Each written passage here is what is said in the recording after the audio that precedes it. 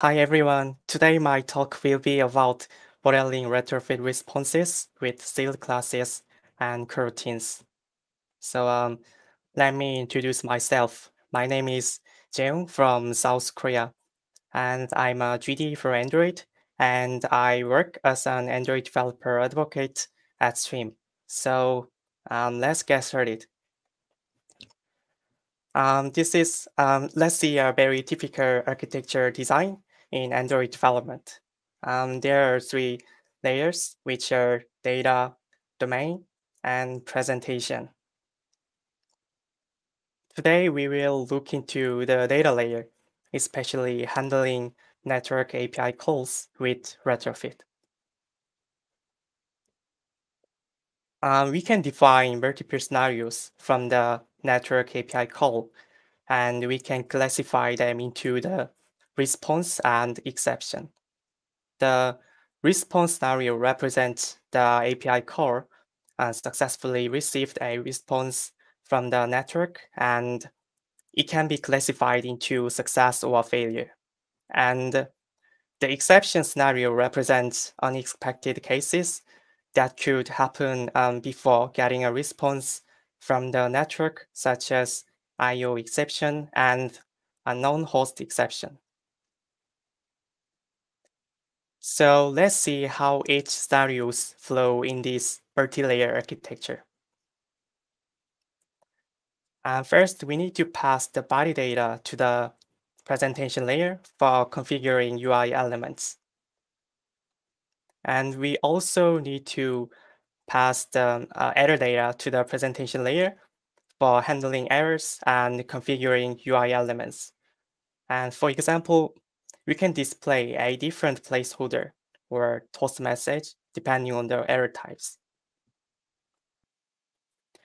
And we need to handle exceptions somewhere in this multi-layer architecture because API calls may throw an exception and it can be propagated to the call site.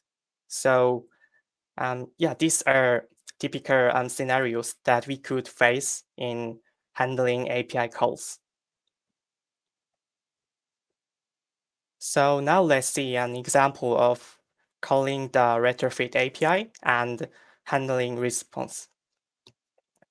The fetch posters function requests a list of posters to the network, and the poster remote data source returns a result of the request. And it returns an empty list if the request fails. But you may notice this code snippet has some problems in the multi-layer architecture. Firstly, the results are ambiguous on the code side, which means the fetch posters function also could returns an empty list if the response body is empty. So the domain and presentation layers can't identify whether the request was successful or not. One of the ideas to improve this is wrapping every possible scenarios of the API results with a sealed class. Then we can pass a wrapper class that contains the full context of the API results to the other layers. So by passing a wrapper class to the call site, the presentation layer can identify the API results and configuring UI elements depending on the response type.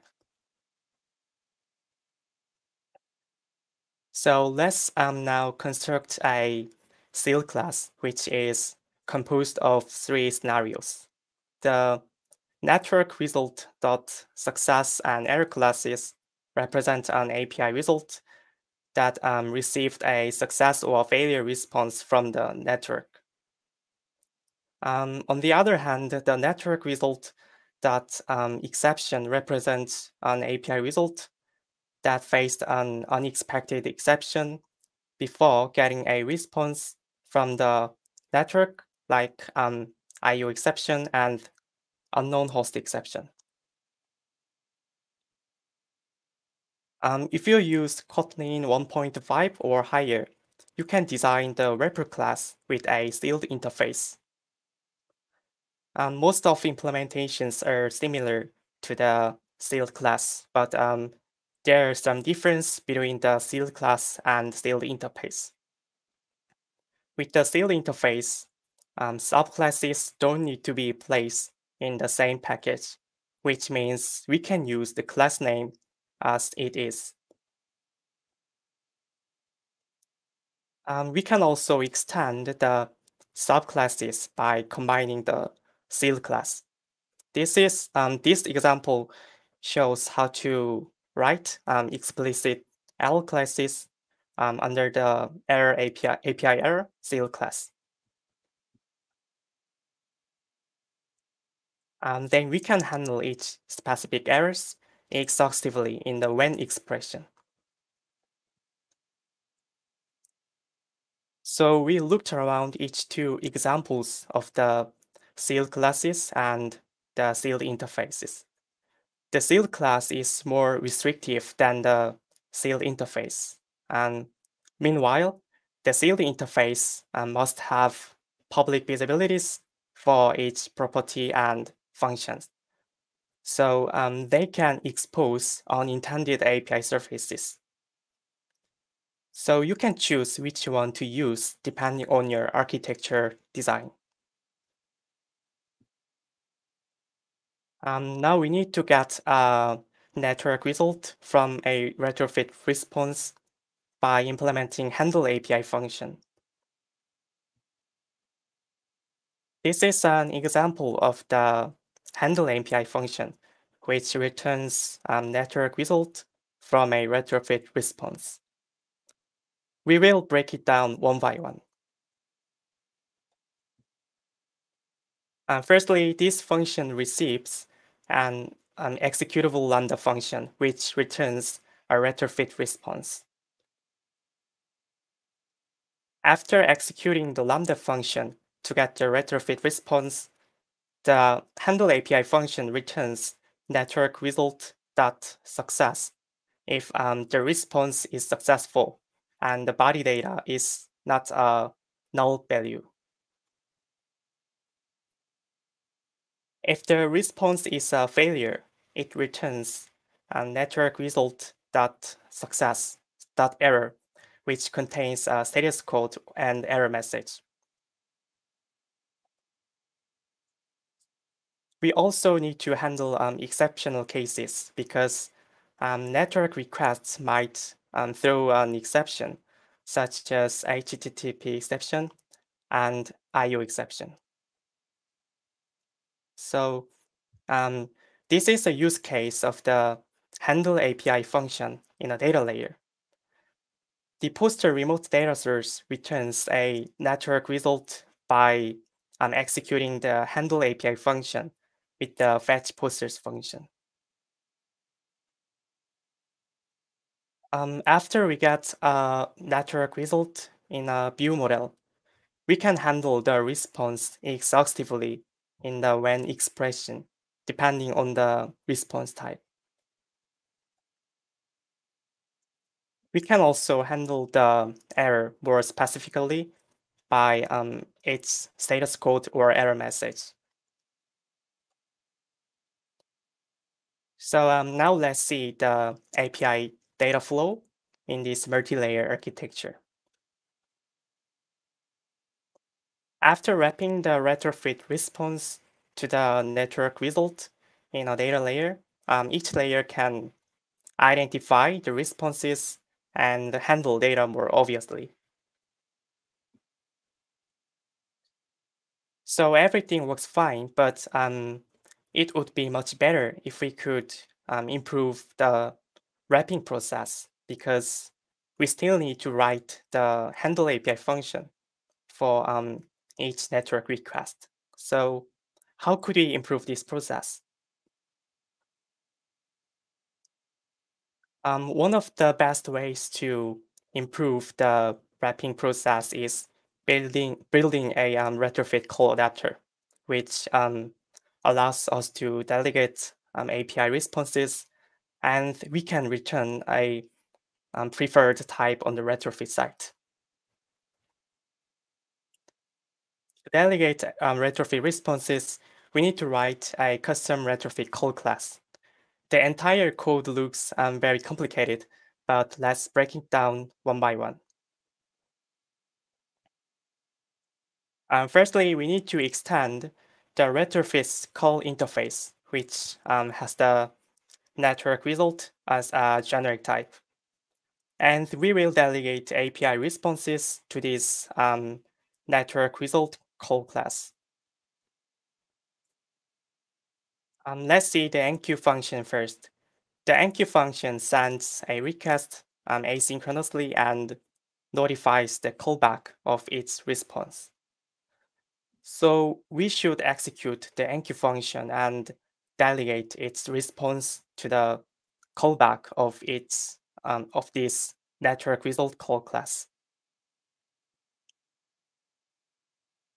For getting API responses and delegating it to the callback, we should override onResponse and onFailure functions. OnResponse function will be invoked if API calls receive a success or failure response from the network.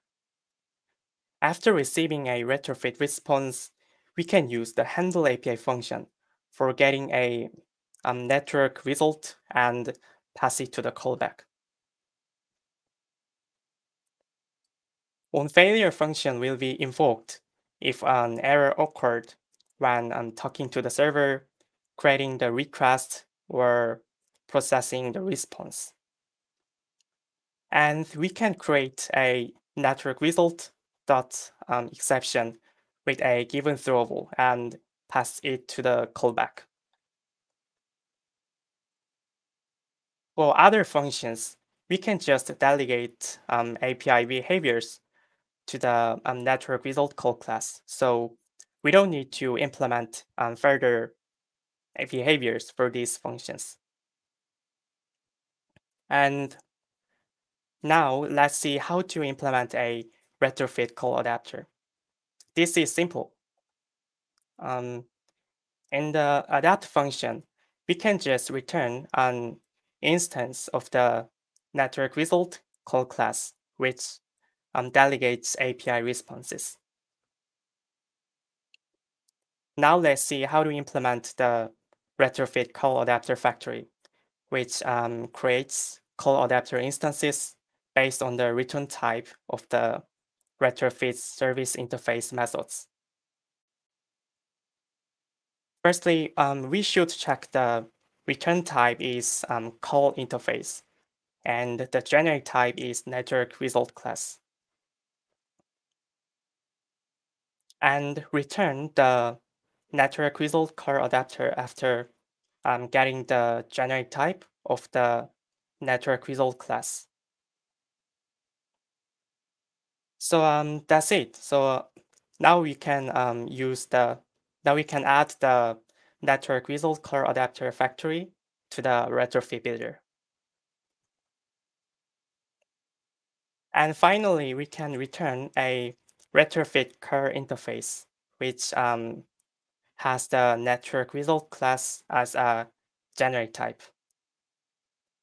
If we want to get the response with coroutines, we can use the await function, which executes the enqueue function internally. We can also make this better with the suspend modifier. If we use the suspend modifier in front of the functions in retrofit services, we can just return the network result as a response type. As a result, the data flow will look like this. The retrofit call adapter handles retrofit responses and exceptions. So the responsibility of the data layer has been reduced. Also, each layer can expect the result type of the retrofit API call to be network result wrapper class. So we can make useful operators such as map, combine, and transformers for the network result. For instance, we can perform a given action on the encapsulated value or exception if an instance of the network result represents its dedicated response. So a lambda function will be conditionally executed along with the data or exception. Also, these extensions return themselves by using the apply scope function, since the return type is consistent as network result. So we can use these extensions like um, functional operators by training.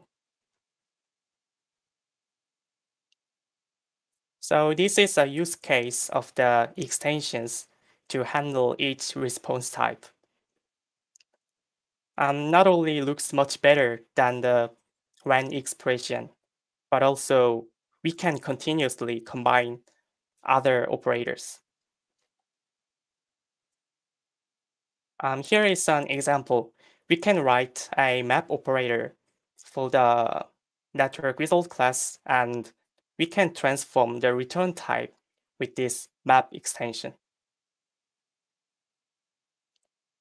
In this example, the map operator transforms a list of posters into a single poster. Then in the next on success extension, it performs an action on the single poster value. Okay, so let's summary on what we can achieve by modeling retrofit responses with sealed classes or interfaces. We can encapsulate the raw data and exceptions from API calls. Then the domain and presentation layers can handle responses clearly because they can expect the return type, which comes from the different layers. We can also handle errors and exceptions more obviously.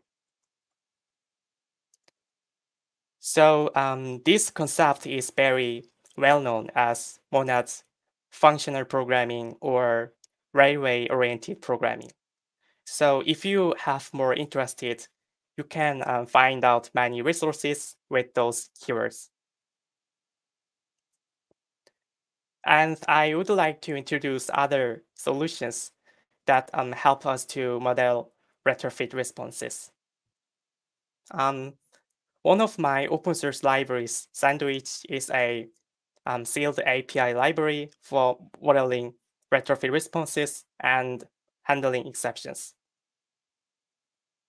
It provides a retrofit car adapter by default and lots of useful functionalities such as operators, Glover response handling, and great compatibility with live data and flow. You can find out lots of real-world solutions that contain what I mentioned in this talk. If you want to handle more comprehensive responses from the network, database, or file systems, then you can consider using Kotlin's result class. The result class is included in the Kotlin's standard library by default, so you can use the result in your project without further steps. Also, Kotlin's standard library provides long catching function, which is very useful to handle an exception and returns the result class. So you can utilize the result class with your custom retrofit call adapter to improve your API response handling. You can also consider using a library arrow, which includes the most popular data types such as option, either, and some functional operators to empower users to write functional programming. So that's it. Here is a summary of the resources that I mentioned in this talk. If you are interested in learning more about this talk, it would be helpful to check out the resources. If you have any questions, feedback, or if I was wrong, please feel free to reach out to me via these contacts. So thank you so much for your time today, and I am very happy to speak at Android Worldwide.